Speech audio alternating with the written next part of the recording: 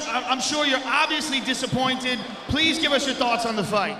Well, I trained really hard for this. Tonight I get beat by a better fighter than myself. I made a mistake. I got caught with, I think, a left hook.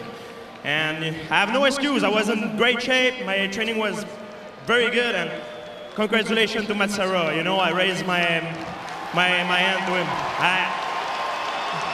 I'm a very proud athlete.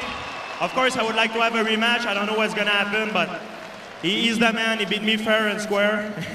And I'm very sad right now, but I'm going to have to come back, you know, stronger next time.